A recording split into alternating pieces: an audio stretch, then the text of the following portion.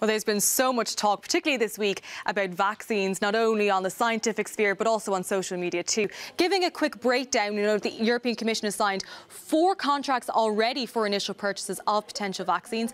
The news this week, Pfizer and BioNTech, that would be an initial purchase of 200 million doses, followed by a further 100 million should it prove to be both effective and safe. But these are the other 3 contracts, AstraZeneca being one of the companies, 300 million, and then an option for another 100 million. Johnson & Johnson, Sanofi, GSK. These are all confirmed contracts. There's also 2 exploratory talks ongoing. But with all of these talks of vaccines, there has been misinformation on social media, but also people just having questions to ask. Now, scientists who are working on the vaccines have been taking to the video platform known as TikTok to try answer people's questions. They're called a hashtag Team Halo, scientists across the globe. This is just one example of a scientist, Dr. Anna Blakeney, who answered the question of whether it's going too fast.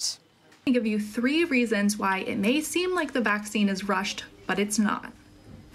No matter what vaccine it is, it has to pass the same regulatory checkpoints to make sure it's both safe and immunogenic. It doesn't matter what amount of time it's being developed for, it has to pass these checkpoints.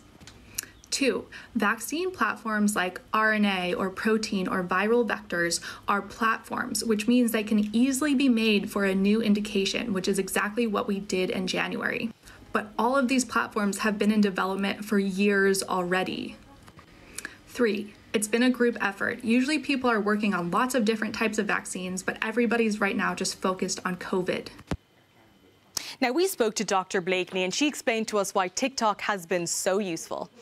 Obviously, as opposed to just showing somebody a chart or a graph or some numbers about a vaccine, we're able to show people videos of what we actually do in the lab. By being able to show people directly on TikTok what I'm doing, I think it really just builds trust because people are able to ask directly, is this a rushed vaccine? Is it safe? And then, I'm there in the comments responding to them directly. So it's not filtered through a third party. They're able to get their questions answered directly by a scientist. And so I think just opening that line of communication is actually really great.